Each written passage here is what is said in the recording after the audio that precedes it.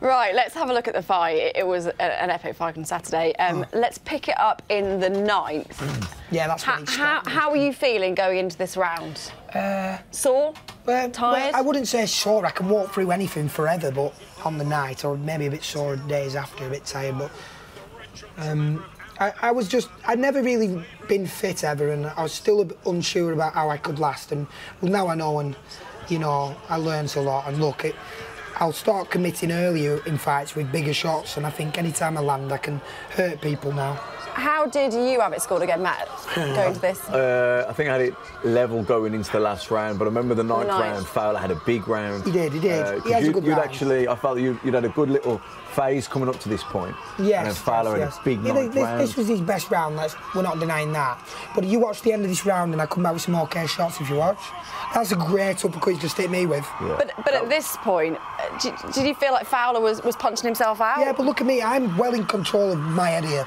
And the shots were good shots, you can hit hard enough. They didn't hurt, but I felt them buzz me a bit, but didn't go past my hips, so my legs stayed strong the whole time. And I knew exactly what I was doing, and in my head I'm thinking, go on lad, you can't do this forever.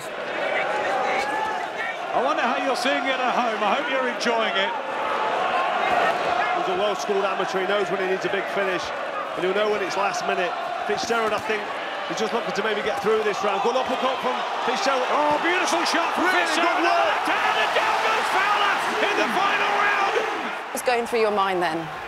What was going through my mind was, I looked over at him and I saw him get up, and I saw the ref say, put your hands up, and he didn't automatically do it, and I thought, oh, he's not right at all. And I thought, let me get over there and get rid of him.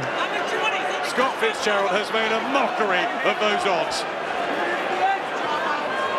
I'll never be so merciful again to let someone off, because I didn't think the scorecards... I can understand why, because there were a lot of close rounds, but I didn't think the scorecards would be as close, and I could have drawn or lost the fight, and next time I will never let someone off the hook. So how are you feeling here? Here I'm like... Confident you're going to get the decision? I should have known. I knew I should be getting that, but they give it the first. I think it's only for drama, so they can give me the last two. I did. I keep believing. I've been really positive, and that's how I'm staying. And I knew I was going to win. I won it. Everyone's won money, and they're buying me aftershaves, and they're giving me other presents. It's wicked. I'm round Preston just getting presents off everyone, but it's like, my head's getting a bit pecked, but I love them all, the legends. Well, good to have you, Scott. Well done at the weekend. Nice one, you're legends, honestly, everyone. Cheers.